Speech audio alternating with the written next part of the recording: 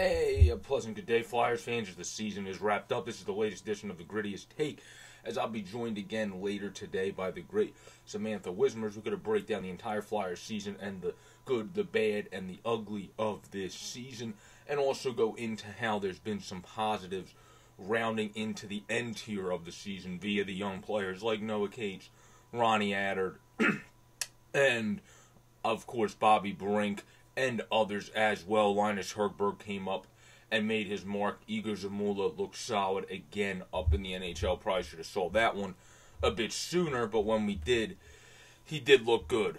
Of course, the Flyers dropped the final game of the season 4-2. They did look better in these rounding outs. It was kind of similar to the game, the 3-1 loss to Chicago, where Kevin Hayes even said it himself. And I agree with his post-game quote, paraphrasing, he thought they could have came back in that game, where there was a couple of saves that Kevin Lankinen really kept Chicago in the momentum driver's seat of that game. And to me, that's similar to what Anton Forsberg, who's a great guy that has always been good in the AHL, that's now developing into a late bloomer NHL goaltender for the Ottawa Senators, was exactly able to do in that game. The Flyers went up, actually, with the first goal with a vintage JVR goal in front, a guy that I think will probably be traded going into next season. I don't think that's breaking news. I'm going to talk about that with people in future videos and myself about like who I think will stay, who will go, but that one I don't think is breaking news. But JVR did round out the season on a hot streak to end with 24 goals, so that's, if anything, is only going to help his trade value. And then Josh Norris finished out the season with a bang. The 22-year-old that looks to be developing into a star has now 35 goals on the season. Brady Tkachuk scored his 30th when he had that massive celebration, which made it 3-2 to give them the lead. Owen Tippett also, though, this is something moving in the positive that I'm sure Samantha Wismer and I will touch on Tippett, but Owen Tippett definitely had that one-time blast. That's something you want to see going forward. This guy's generated a lot of high-octane scoring chances in games that he played.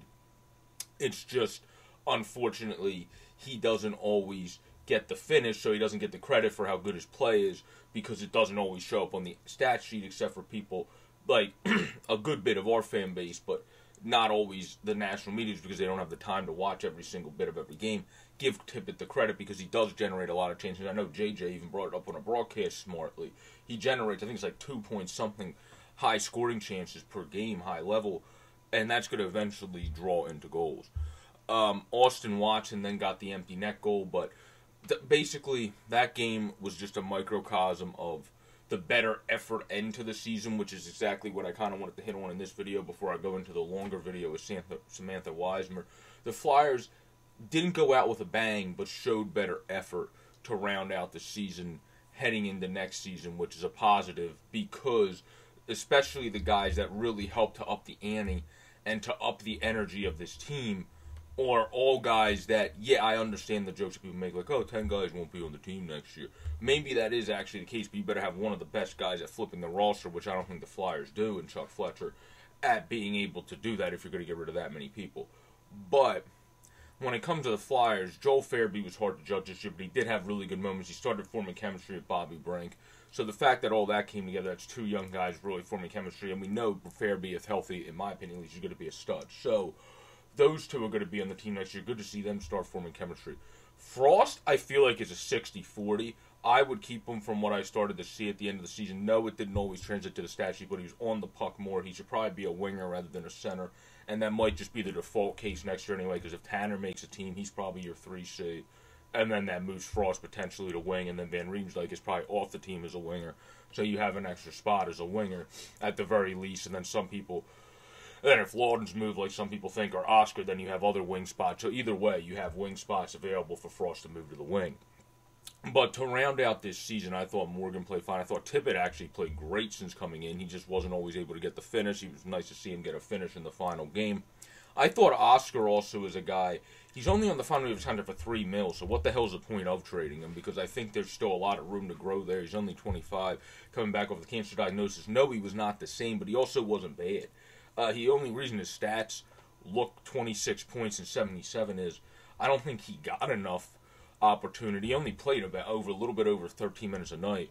I don't think he got enough opportunity with the hire up guys like when Hayes was healthy, when TK was healthy. Yes, TK needs to shoot the puck more, and he openly admitted that, but he did bang in 36 assists, and most of them were primary this year, so he was able to play make well. So if you put on a Lindblom with him, and I remember when that did happen early in the season, Oscar had a couple, I think it was that 2-goal game he had, he did show out. So for me, that was more of a coaching thing than that was an Oscar Lindblom thing and a lineup placement thing. How Sixers fans get on Doc Rivers for some guys not performing the best basically because of lineup placement. I feel like that's how that is with Oscar Lindblom.